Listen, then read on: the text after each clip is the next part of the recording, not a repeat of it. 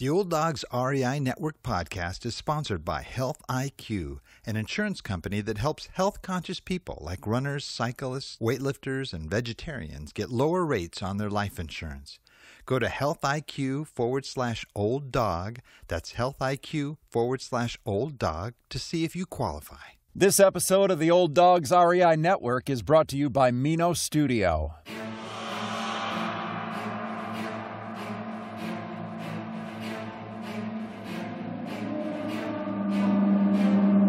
In a world where jobs are how most people make money, one man, one desire, one challenge dares to break the mold. Welcome to the Old Dogs REI Network, where we don't work for money. Money works for us. Coming soon. Viewer discretion advised.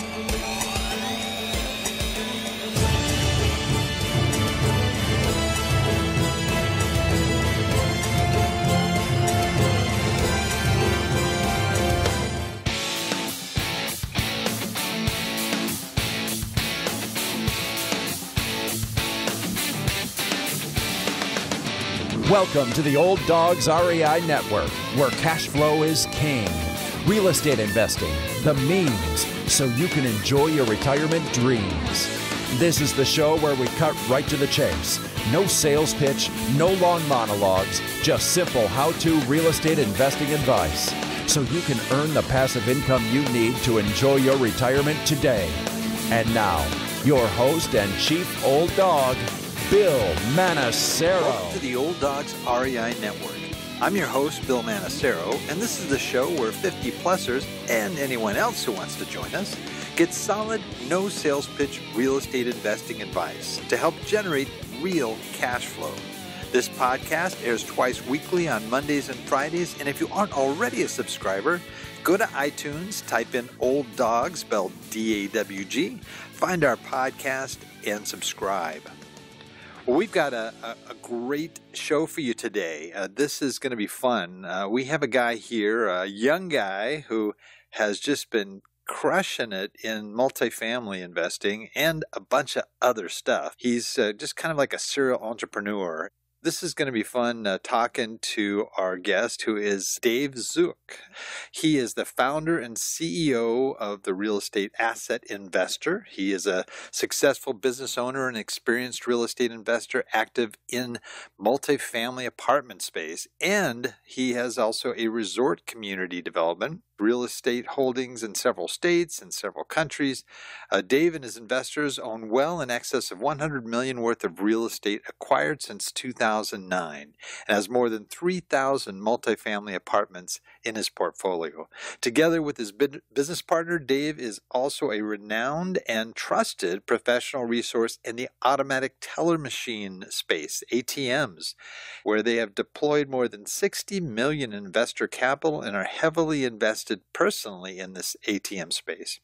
Dave, along with his development partners, is also actively involved in the planning and development of the largest resort community called Mahogany Bay Village on the island of Ambergris Caye, Belize, which has been rated the #1 island in the world 2 years in a row by TripAdvisor and is one of the fastest growing regions in the Caribbean. Mahogany Bay Village opened to the public in December 2017 as a curio collection by Hilton and is the very first branded resort on the island.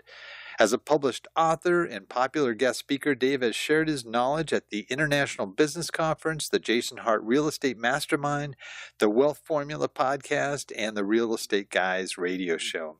Dave and his wife Susan and their 4 children live in beautiful Lancaster County, Pennsylvania. Well, Dave, welcome to the Old Dogs REI Network. All right, Bill, thanks for having me on your show. Well, it is great having you on here. This is going to be fun. You've got a amazing background here for just a young kid, man. You know, I'm happy to be in a group where you guys think I'm young. My kids think I'm old. You know, that'll never go away, believe me. And then your grandkids will say, "Man, he's really old. No. Right. Well, that's great. At least somebody thinks you're old, man.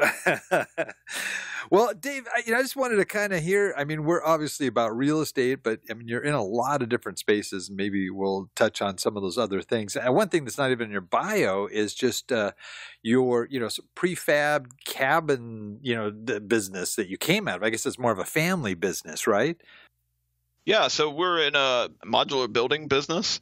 We build modular cabins, we build modular horse barns, modular garages. So a lot of things modular. Most of what we build, though, is not in the modular home space. A lot of times when you say modular, people's minds shift to modular homes. Most of what we do is modular outbuildings like horse barns, garages, and those sort of things. Well, that's really interesting. I really latched on that and went to your website and looked, because you can buy, raw land around. That's the only thing in Southern California that's somewhat cheap. One of the things that a lot of folks are doing are buying in the, resort areas like Big Bear and Lake Arrowhead, some of the nice, mountain communities around the LA area. They're buying these little plots of land, and they're putting, these like, these it's not the same as what you're talking about, but these little houses you can tow in the back of your car. It's not a trailer, but it's like a little mini house, and they actually put them on Airbnb and rent these little places out. So I was looking at your cabins, and these things are beautiful. I was thinking, man, I mean, that would be great for for a little Airbnb or vacation rental. Some neat stuff there. So you've got definitely some interesting stuff in your background here.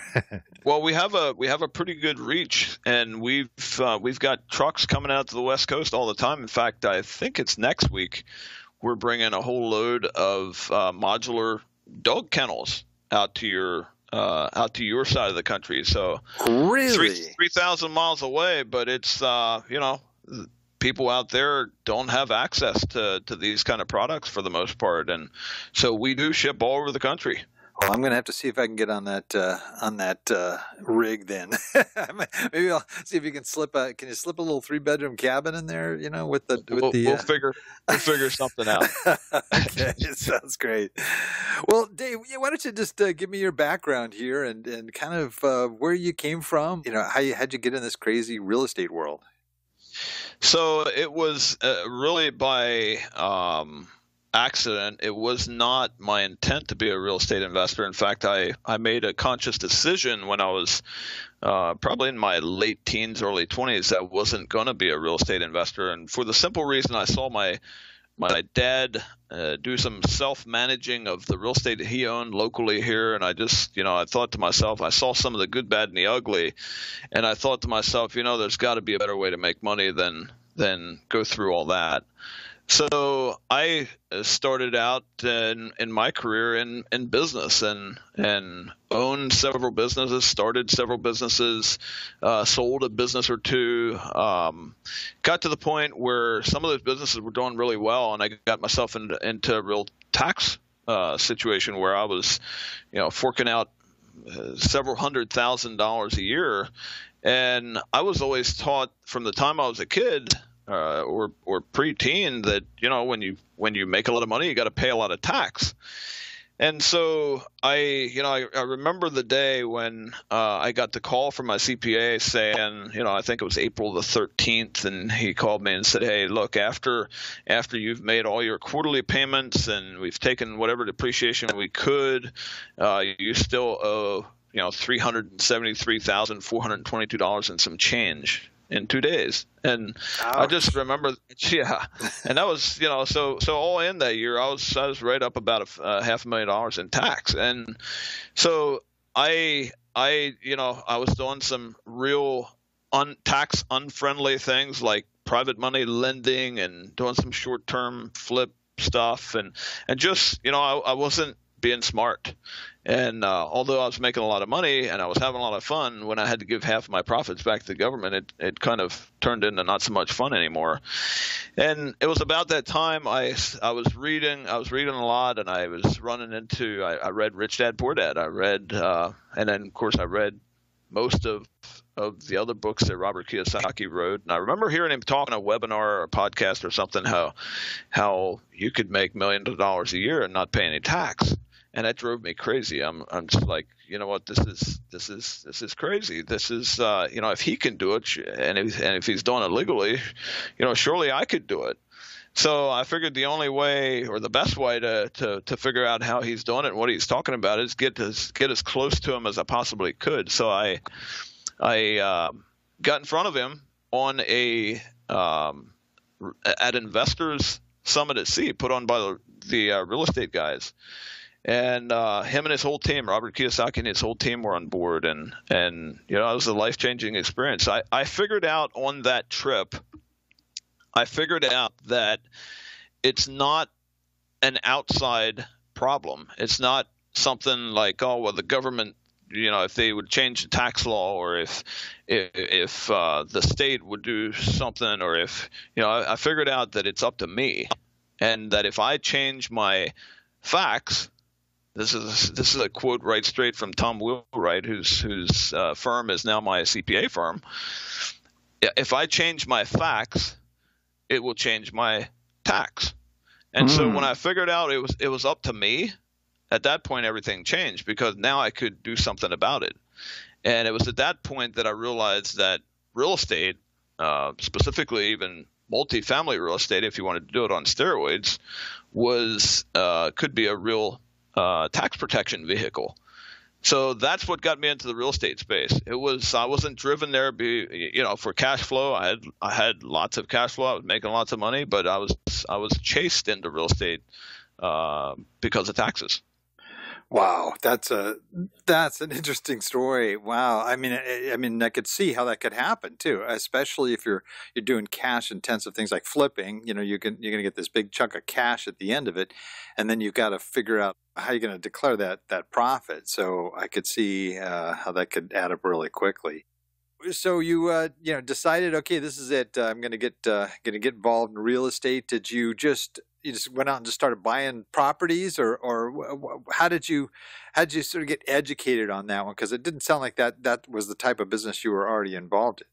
No, I started slow. I did educate myself somewhat. I thought I was educated, but I bought a couple single family homes. I bought a couple 5-unit buildings.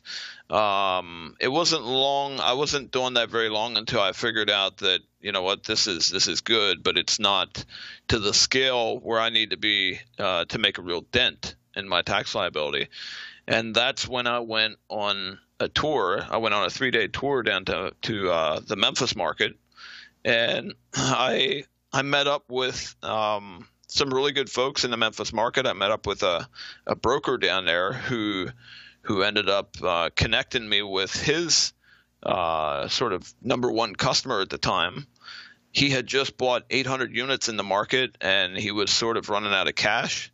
I was coming into the market with no units, and I had some cash. So it was kind of a perfect fit. It was, he put us together, and we ended up doing a deal together where I was the equity partner. He was the management team. And that's where it kind of started. Actually, it started before that. I did a deal in Memphis with a partner who just ended up not being the right fit, not being competent enough to get the deal done. I lost a lot of money on that deal, and we ended up, selling the property at a big loss.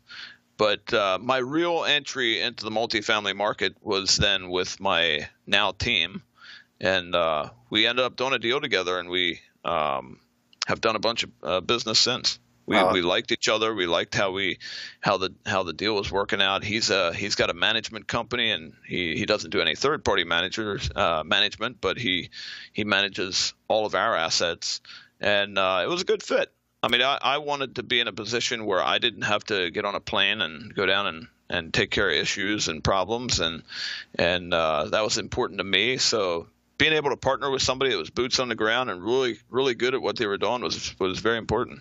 That's neat. That broker wouldn't have to be Steve Woodyard, would it? Oh, yes. Oh, yeah. Steve is the man. great guy. Yeah. Steve is you won't be in the market for multifamily apartments very long in the Memphis area without running into Steve. Steve and him and his 3-man team are involved in almost half the transactions in multifamily in the entire city. Yeah, he's got to be. Yeah, he's just and then beyond that, not only doing the bulk of the business, he's just a real straight up guy too. I mean, he has been so honest on properties that I've been looking at out there, and just real upfront. This has got some issues in this area. Well, and brokers never do that. So I mean, he is really he's a good guy. Good guy. Steve has talked me out of buying more properties than he's talked me into buying, and that's important to me. I mean, when you look at how he makes his money, it would make sense for him to sell anything to me he can get his hands on. But he thinks longer term than that, so that's important. I think I'm going to have Steve buy some ad space here on this show. Yeah, you should. No, that's great. No, that says volumes. I'll tell him he needs to listen to the show too. Oh, definitely. He's a good man. Well, that's neat. So, okay, so you started going in with this guy that was already heavily in that market. Have you stayed in the same market, or have you kind of ventured into other areas, or you just exclusively at this point in Memphis? So far, it's been all Memphis except for several deals that we've done in Texas. Bought a couple multifamily units in San Antonio a number of years back, and just recently in the last year or two, I bought one. We bought one down in Baytown, Texas, a small 88-unit deal, and that's been working out very well. But I would say 90% of our portfolio in multifamily is in Memphis. Oh, that's great. That's a good area. It's doing some really neat stuff right now. Numbers wise, it's a great place to invest. So whether it's single family homes or multi, it's a really, really good market. So that's good for you. You kind of mentioned, how you kind of shifted over there. Now, are you still? You seem like kind of a restless entrepreneur here. So you've got ATMs, you've got real estate, you've got the modular home thing, and you've got now you've got this property in Belize. That sounds really, really interesting. I'd like to hear more about how that's got to be something that the real estate guys brought you into, because I know they're really big in Belize. Yeah, so I'm part of the real estate guys' inner circle, and I'm actually on their advisory team.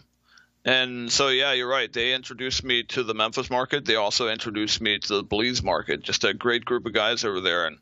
And you mentioned restless. I wouldn't say restless. I would say, when I get a chance to do business with a really good group of folks, there's just a lot of things to like about that. I mean, I just, when I find a really good team and we get onto a really good asset that really works for us, I just like to do business with them over and over again. When I get approached by a team in another asset class, and they've got a good long track record of success. They've got, say, investors. Our group of investors, it's kind of a small group, and you really don't have to search too hard to really figure out who's who in sort of our world. So, when somebody in my network comes to me raving about a great team in a certain asset class, and they make the introduction, and there's the opportunity to do business with them. There's just a lot of things to like about that. So I'm not tied into one specific asset class. I think it's more important than the asset itself. I think is having a great team around you. That's so true. That's real, especially when you're investing out of town too. I mean, or out of state. You're just, having that team is real critical. The people, the boots you have on the ground there, for sure. In the beginning, it sounds like you were investing primarily with your own funds. You're up to, at least in the bio here, it says you've got over 3,000 units. Have you started getting into syndication? Or are you still doing it on your own? No, I am syndicating. I got into the syndication business again, sort of by accident. When I started buying multifamily apartments, I was doing it for myself. Like I told you earlier, I had a tax problem, and I had a problem that needed fixed, and so I started doing it on my own. It wasn't until I was invited to sit on the founding board of a startup bank here locally, and I was with about a dozen other entrepreneurs and business owners sitting around the table at this startup bank.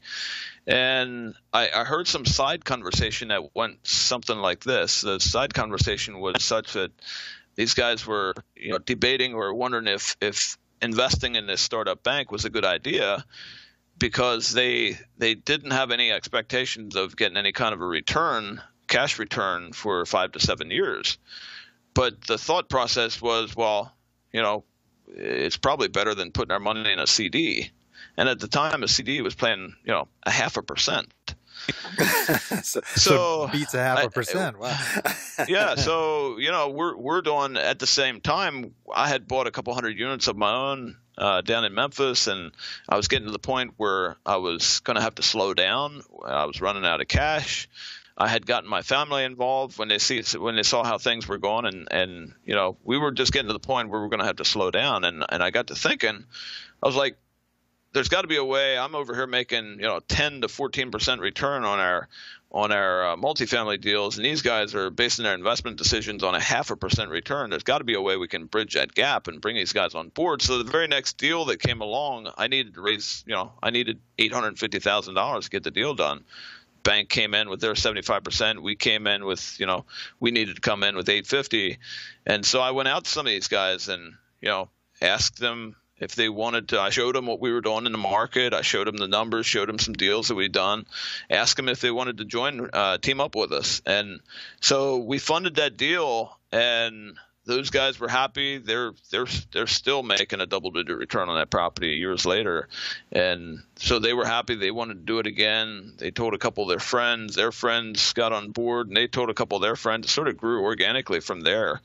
But no, it was not something when I started in that space. It was not something that I was going to be a syndicator in. I was doing it for myself. Interesting. Now these guys were investing as individuals, or was the bank actually funding the loan? So the bank came in with 75% of the equity of the debt, and then the investors came in with 25% of the equity. And was that the first syndication for you at that point? It was. That's great. Was the first. It was the first multifamily syndication that I'd ever done. Right. Well, interesting. Wow. It's a kind of a different ballpark with the syndication, but again, it's all in the team. Getting a good SEC lawyer, getting the folks on board that you have to. That makes it a lot easier, especially if it's people you can trust. So, which is key. Yeah, and once you build that team and you tweak the team and you bring new team members in and kind of refine the process after you got kind of the core kind of recipe, and you got the right people on your team, I mean, you really just you can do, you don't have to stop at one. In fact, you get better with every one that you do. Just for our listeners' sake here, who are the people that comprise your teams? Are you talking about the teams in the different asset classes? Or are you talking about legal, CPA, and that kind of team? Both. I think they're both important to know. Yeah. Okay. So my SEC is funny. It was funny. A guy asked me the other day, "Who's your lawyer?" And I had to stop and think. Are you talking about a 1031 lawyer, or my SEC lawyer, or my trademark lawyer, or my patent lawyer? I got like 10 different lawyers in my life. But no, my in my syndication business, my SEC attorney is Mauricio Raold. He has a company, Premier Law Group. My CPA I mentioned earlier is from Provision. His name is Tim Gertz. In fact, if your listeners want to get their mind wrapped around tax law, different ways that you could reduce your taxes in 2018, Tim Gertz and I did a webinar together a friend of mine, Buck Joffrey, hosted the show for us. I know but Buck Tim, real well. Yeah. Yeah. So Tim Gertz is my CPA from Provision, and we did a webinar together. I'd be happy to send you a copy of that. Yeah. Why don't you? We'll link it in our show notes so that people can access that. That'd be great.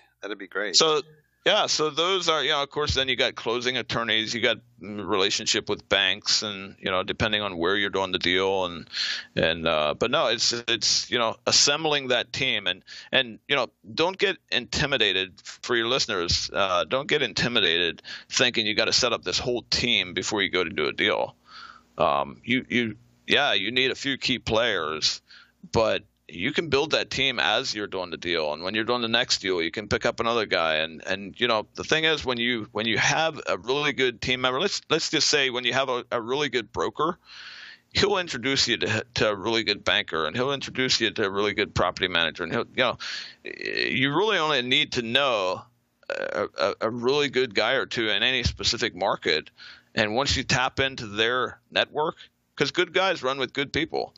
So right. you don't let that intimidate you or stop you from going out and doing a deal. You can build your team as you go. That's really key. 100%. Like the broker and property manager in those out-of-state markets are key, and they're usually, like you said, if they're good folks, they've got good people, contractors, and all the other folks that you need in hand. And then as far as the other team members, one of my rules is I don't need to know everything there is to know about the ATM space to go out and raise $20 million. In the last 14 months, I raised over $20 million in the ATM space. I'm not the ATM expert. Mm-hmm. One of my rules is to go find somebody who has the 10,000 hours, who put in the 10,000 hours. They're the expert in that space. So if I team up with the experts in that space, you and I only got so many 10,000 hours in our lifetime. So I can't be the 10,000 hour guy in the multifamily business, the ATM business, the Belize resort business, the self-storage business. I only got a few of those 10,000 hours in my life. So I'd rather, just hook up with a team that has their one thing. Our self-storage guy, that's the only thing they do. They own 42 self-storage facilities themselves. And so they've got the 10,000 hours. All I got to do is tap in to their team, tap into their system, and we got a winner. Yeah, well, that's how partnerships are made, right? You've got one person with this skill, one person with that, somebody with capital, somebody with, and you bring them all together, and that's how deals get made, good deals, That's great. Well, since you've been doing this, especially in the real estate sphere too, that's quite a number of units that you have. You must have encountered some challenges along the way. And one of my questions is really, what would you consider sort of your biggest mistakes since you got involved in real estate? My biggest mistakes was it always had to do with the people. My biggest mistake was I teamed up with the wrong guy, and that was on my first trip to Memphis. I teamed up with the wrong guy, and we went out and did a 72-unit deal together. I was convinced, he convinced me that it was the best deal ever, and I went all in. He was the syndicator, I was the syndicatee. I ended up being the only syndicatee in his deal. I came in with $750,000, walked away with $250 when we sold it 4 or 5 years later. Ouch! Oh man, it was painful. But again, it was a valuable lesson. I keep talking about the team here, and it wasn't because I was born with that instinct. It was because it got pounded into me. And luckily, this happened before I was a syndicator, so it was my money, and luckily it wasn't 5 or 10 other investors in the deal. School of hard knocks there. I just had that conversation today. I said, man, I met with an investor, and he asked me, about my education, and I said, well, I was born and raised Amish. I've got an 8th grade education, in real school, but I can tell you, I paid for probably several Harvard educations out here in the real world. I got banged around a lot, and my education, the money that I spent on my education so far, I could have probably bought a couple rounds at Harvard or one of the big Ivy Leagues. Yeah, I think with real estate too. And this is what I talk to a lot of people all the time, and emphasize the importance of education. Read what you can, do the podcast, listen to the whatever webinars or whatever, but the real education really starts after the purchase of the first property. I mean, that's really where the education began. At least it began for me after that first property. I mean, wow. But I can't think of a better way to learn than you try to cut your casualties there as much as you can. But the bottom line is we all have to go through it. It's just I really think that's one of the best ways you can learn it. And you try to offset it, and cut your losses by having good mentors and people around you, like you said, that have their 10,000 hours. But the bottom line is you're still going to make the mistakes and learn from them. Now, with this deal, the 70s, was it 72 unit? Was it is a partner issue, or was it like you bought it in the wrong market and there were other issues, or maybe the problems with the property? Well, that's why a team is so important, and that's why my focus is usually so much on the team. Yeah, it was in the wrong area of the city. Well, why did we buy there? Well, because of the lack of the quality of the team. So if I'd had a really good team member, if I'd had Steve Woodard on my team at that point, he would have, probably steered me away from that purchase. So yeah, it was, a lack of competence on my team member. It was in a wrong location, but a lot of the reasons that property didn't perform, whether it be wrong location, whether it be, just not being able to get the job done and just not being competent at it, it all comes back to the team. Great point. Well, conversely, what would you say your biggest success has been in the real estate sphere? A biggest success, I would probably not point to a certain asset, although there's some that that I'm thinking of that come that immediately pop up in the front of mind. But I'd say the biggest success in my career as a real estate investor has been to be able to connect with the teams or with the right people, and be able to get into a position where I could do a deal with them. That's been the biggest part of my success. I mean, yeah, once you get that in place and you do start doing business with really good teams, yeah, then you can point to different assets. But again, the asset to me is secondary to a great team. So I would say my biggest success in real estate or in any asset class was to be able to locate a team with the 10,000 hours. I love teaming up with people that have their one thing. Mm-hmm. Right. I've got a bunch of things going on, but I love teaming up with people that have their one big thing. My multifamily guy, that's all he does. My self-storage guy, all he does.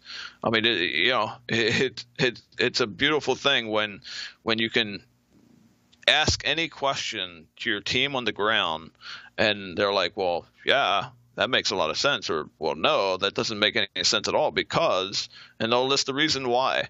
So tapping into the right team with that, with the right track records, with the integrity, honesty, being able to work with teams like that has just brought me a lot of success. That's neat. That's what it sounds like. Your ability to put together the right people, that's key. I mean, I would say in real estate, there is nothing more important. Some people say it's location. I would say it's relationships. It's really the people that you interface with, and I think that sounds like you're definitely skilled in that area, putting together the right people. That's great. Our audience is, as you know, these are folks that are 50 plus in age, and they're either approaching retirement, and they're kind of concerned that they might not have what they thought they wanted to have for sort of the retirement of their dreams, or they may be in a situation where maybe they have the funds, but now they're concerned about maintaining it and keeping it and investing right and doing things. And then there are those that, that maybe it's, they're already retired. They're realizing, gee, I'm not cutting it, and I need to boost my cash flow here. So you've got all these different people that are looking at real estate as a means to be able to help them in their retirement years. What kind of advice would you give? Maybe, like you're talking to your own parents or something that might be thinking of, one way to do this. How would you advise the folks in that category? How should they get started? Well, one thing that I want to mention early on is, we all wish we would have started earlier. So let's not even think about that. I wish I'd have started earlier. My younger brother, I got them they kind of caught the bug in their early 20s, and they wish they would have started earlier. So let's cross that one off, okay. Because it's one of the things where you can't go back. So I would say, for one, start with your education and getting around the right people. Join the real estate club in your town. Just get around people that are doing what you want to do, and then specifically listen to people who've done it. I don't care what you know. If you're in the front of the room, I don't care, and you're teaching on a topic, I don't care what you know. I want to see what you've done. Mm-hmm. And so listen to the people who are out there doing it. And, if you can tap into some of those brains, pull them aside, take them for lunch, find a way to add value to them, tap into those guys and get around the right people, educate yourself. If you need to start small, start small. Take that first step. Doesn't have to be a big deal on your first deal, but action, action is important. You can go to all the clubs you want. You can read all the books you want. At some point, you got to step out and take action. Life rewards action. Right. Great advice. Great advice. Well, you've got you've got a lot of stuff going on. It just seems really really great. I mean, you're in different types of assets, different types of businesses. What's sort of your long term? You're a young guy. You got a lot ahead of you in terms of where do you want to see things go in maybe the next 10, 20 years down the road? I plan to be doing this till the day I die. Maybe not in the multifamily space. Maybe it'll be in some other space. I mean, we don't want to do deals just to do deals. If they don't make any sense anymore, we're not going to do deals. My partner and I in Memphis, we had this conversation that, hey, we might only have a 3 or 4 year window to get this done. We're kind of entering that 3 and 4 year space. Actually, we did. We entered that 3 and 4 year space. We're still getting deals done here and there. They slowed down a lot though, and you gotta, one of the things we realized that if we're in the right place at the right time with cash, you can still get some deals done. But some of these deals got hair on them, and you got to be able to, you got to have a good team to get it done. So, we might not be in the multifamily space 2-3 years from now. Yeah, we'll still have our portfolio, but we might not be aggressive buyers in the space. So, I would say just continuing to build those relationships, continue to add value to my investors. I love this business. I've been able to create a lot of relationships in this business that had I just stayed in the modular building business, I'd never know these folks. And we have a blast together. I throw a summer backyard barbecue for all of my investors on a Friday night here at the house, and to get a group of guys together that are accomplished, that are business owners, entrepreneurs, just really smart folks. You get a group of guys like that together, great things happen. we're going to Belize in 2 weeks, where I invited a bunch of my investors to come down, and we're going to have Tim Gertz from Provision, my CPA. We're going to have him down there. We don't have any formal classrooms or any slideshow presentations or any of that stuff, PowerPoint presentation. But we are going to spend a lot of time at the pool. And we are going to spend a lot of time on the beach, and we'll be hashing out ideas and strategies and figuring out how to best put ourselves in the position to win. So that's kind of fun stuff you can do with relationships when you build this kind of a network. And I just plan to expand that over the next 10 years. That's really neat. And you're staying, of course, at the Mahogany Bay Village, right? We are. That's great. That's great. Man, it sounds like a beautiful place. I mean, that's got to be amazing. Just really amazing. That's neat. Well, gosh, we're kind of running out of time here. This has gone real fast. Gosh, great information. I can't thank you enough, Dave, for sharing. Hey, fellow old dogs. Before we jump into our wrap it up session, I just wanted to let you know that an important part of being a successful real estate investor is knowing how to regularly reduce your expenses. It's a big part of what I do every day to maintain a healthy real estate portfolio. Well, I try to do the same thing with my personal finances as well. And when I heard about a life insurance company that gives exclusive rates to those of us old dogs who try to eat right, exercise, and stay healthy, I got very stoked. Like saving money on your car insurance for being a good driver, Health IQ saves you money on your life insurance for living a health-conscious lifestyle. For those of us who are trying to be healthy and keep our expenses down at the same time, it just makes sense. Learn more and get a free quote at healthiq.com/old dog. That's healthiq.com/old dog. Wrap up things, we call it our wrap it up. Basically, I ask you a series of quick questions about different resources, and these can be resources that our listeners hopefully can tap into at some point that have been valuable for you. And it's kind of a quick, like lightning round type deal. So if you're ready, I'll go ahead and do our wrap it up session. Are you ready? I'm ready. Okay, let's do it. Favorite real estate book? The one that made the most impact, I would have to say Rich Dad, Poor Dad. Yeah, same here on that one. How about favorite business book? This one's kind of, it has a lot to do with business, so I'm going to give it a shot. Go Giver. Yes. That's, I've been hearing more and more about that. I haven't read it yet, but I got to read this now. I keep hearing it over and over. It sounds like a great book. I try to read it at least once a year. That's, there's like the second person that told me the exact same thing. So it's got to have some good value there if you're reading it on a regular basis like that. That's great. How about your most valuable website for success other than your own?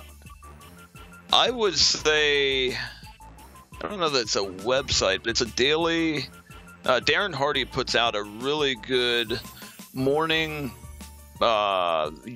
video. It's about anywhere from 2 to 5 minutes long, and it's just a really good way to kick off your day. He has some really good stuff in there. So website, sort of, not really, but I'll go with that one. Darren Hardy. The Darren Hardy's Darren Daily is what he calls it. Darren Daily. Okay, we'll get that. We'll track it down here and put that link on our website too. Great. How about favorite app? I would say the one I use the most is my financial calculator. Oh, really? Okay, that's great.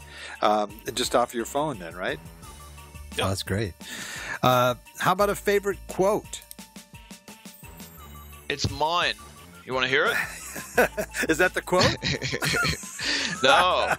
It's mine. All right. So this is one that I came up on my own. I got trademarked. No way. So, we got to give you. Okay, we're gonna definitely give you credit for this one with a little, right. TM on it or something. Let them know. Oh yeah. It has it does have a TM behind it. You can be conventional or you can be wealthy. Pick one. Ooh. Very good. Very good. Wow, that's great. It's going to be made famous here. Okay, we're going to have that one. I love it. It's probably already famous, right? Oh, it's been picked up by quite a few financial radio shows. I love it. Okay, and this is our big, our apocalyptic question here is, If something catastrophic happened and you lost every asset you own, okay, and all you have really of any value is $1,000 in cash, what would you do with that $1,000 to try to rebuild, maybe first your real estate business or other businesses to kind of get back to where you are today? Well, if this was 2 years ago, I'd buy Bitcoin. Yeah, right. Well, if we all knew about that one.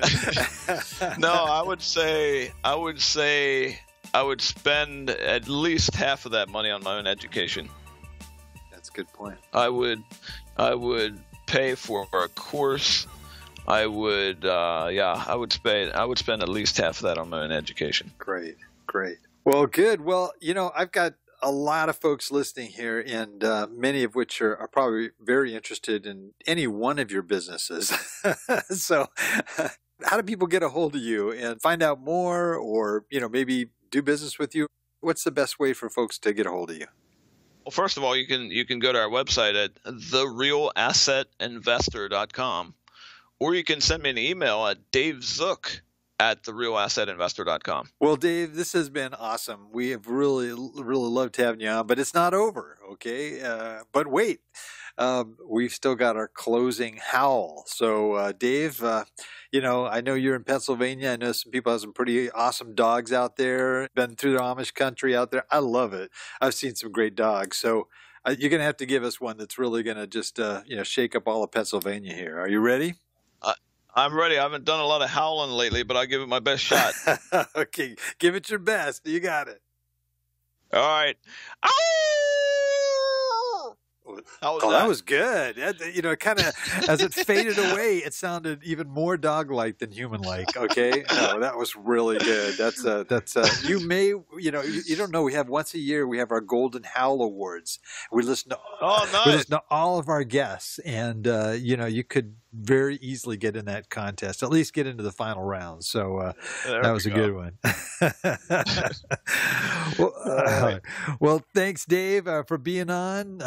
Really loved having you on, and we'll definitely stay on your website and follow you, see what you're up to. It sounds like you're doing some neat things. Thanks, Bill. It was fun. Thanks for having me on your show. It's been great. And I also just want to thank all of our old dog listeners out there, too, for joining us. I know there's a lot of other things you could be doing right now, but the fact that you've taken the time to join us means a lot, and we really appreciate it. Please note, old dog listeners out there, everything presented here, okay, including the links to all these different things that Dave mentioned, can be accessed in our detailed show notes on the Old Dogs website at olddogsreinetwork.com/blog. And that's where you'll find all of our show notes there. So just look for the show with Dave Zook. That is it for today. Remember, cash flow is king and real estate investing the means. Until next time, keep moving forward, and may God bless. Thank you very much for visiting the Old Dogs REI Network. We would greatly appreciate if you would stop by iTunes and let us know what you think of the show. We would love if you could subscribe to the podcast, give us a 5-star rating, and write a review. The more ratings and reviews we receive, the more visible the podcast will be to others. Thank you.